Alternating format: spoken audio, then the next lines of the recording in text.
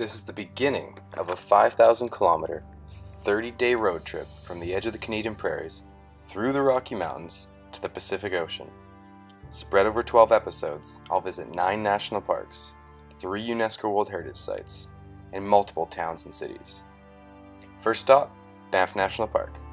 I've done a video in the past and I'll do another in the future, so I won't spend too much time discussing Banff this time around.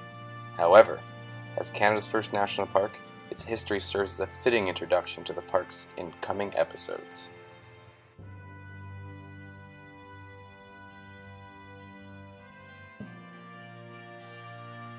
A hot spring known as Cave Basin serves as the catalyst for the genesis of Canada's national park system.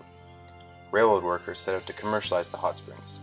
In response, Sir John A. Macdonald, our first Prime Minister, set aside the springs as a reserve for public enjoyment in 1885. The park continued to expand throughout the years from its initial 26 square kilometers to its current size of over 6,600 square kilometers.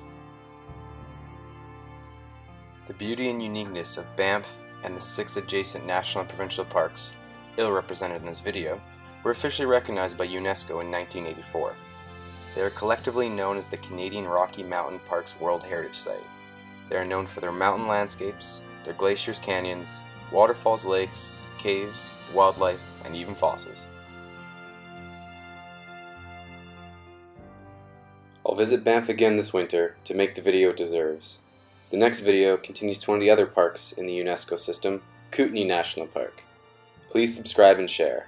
New episodes come out twice a week on Sunday and Thursday.